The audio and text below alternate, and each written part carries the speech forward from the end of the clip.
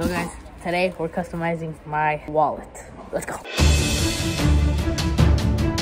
So this is the final product. So the first step is use nail polish remover to take away all, wipe away all the residue. I don't know what it's called, but something like that. But yeah, to take out the coat. So yeah, let's do that. Don't forget your safety. Get some gloves and a painter's mask. So, because this has strong chemicals, so you want to make sure you're protecting yourself.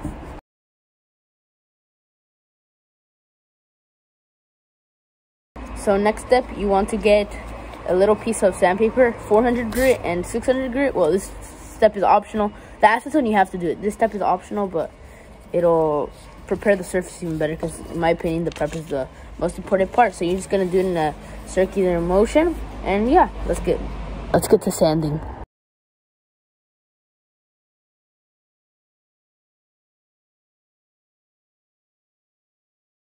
So guys, now that we sanded in acetone, look how it's looking. It looks scuffed up, but don't worry if it's scuffed up.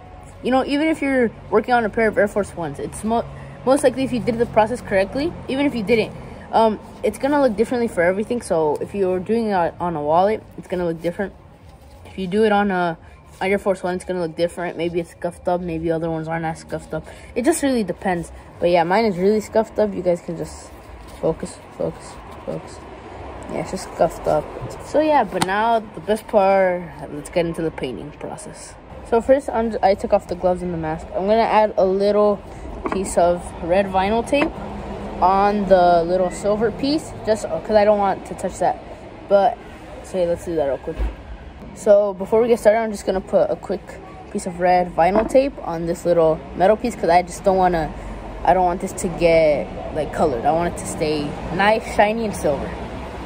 So real quick, I'm just gonna go in with an X-Acto knife and get the piece and put it you'll see.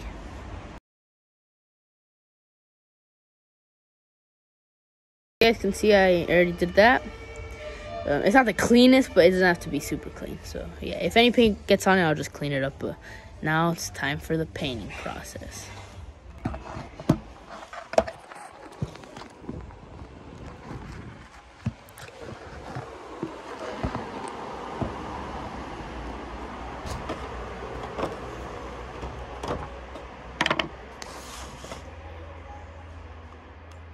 So today I'm going to be using white Angelus paint to paint a base layer. So let's do that.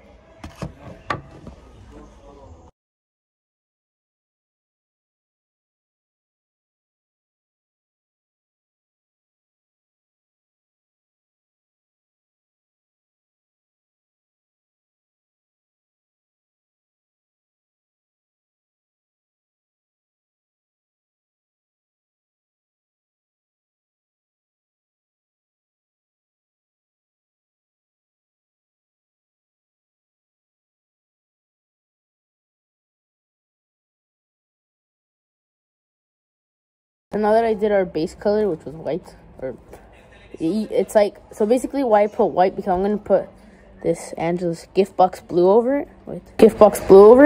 I want this color to pop more, so I put white so it makes it pop more. If I put it over black, it's gonna take more coats and it's gonna be a little bit more complicated. But now that I put the white layer, it's like a base to put this, and it's gonna look even better. So let's paint this. Ready? 3, 2, 1. So yeah guys, I painted it, and it's already late at night. Not super late, it's 10, 15 maybe. But yeah, the last part is the design. So my design, just camera, is to do a camo design but with blues. So wait, let me get the colors. Basically the color I'm going to be using is this blue and this greenish. So they're two different colors, trust me. One of them is just darker, but it's gonna look good. So, and then I'll go into a outline, kind of cartoon effect. So let's do that. So guys, it's 11:55. But this is the final product. So yeah, let me know what you guys think. Yeah, I'm pretty tired. I'm gonna go to sleep. Just brush my teeth, go to sleep. But yeah, before we guys go, make sure to like, subscribe, and after you subscribe, make sure to click the bell so you can be notified every time we make fire videos. Thank you guys so much for watching, and peace out. Catch you guys in the next one.